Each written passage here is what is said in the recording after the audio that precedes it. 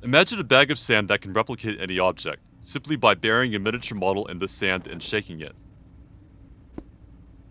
Researchers at MIT have begun developing tiny cubes called robot pebbles. Each pebble contains a microprocessor and 4 electropermanent magnets that allow the units to latch, communicate, and carry power to each other.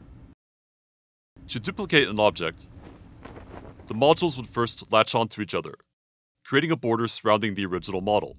These bordering modules would then signal nearby modules to copy them exactly. Modules inside this outer layer would be recognized as an exact replica of the original model. The copy could then be enlarged.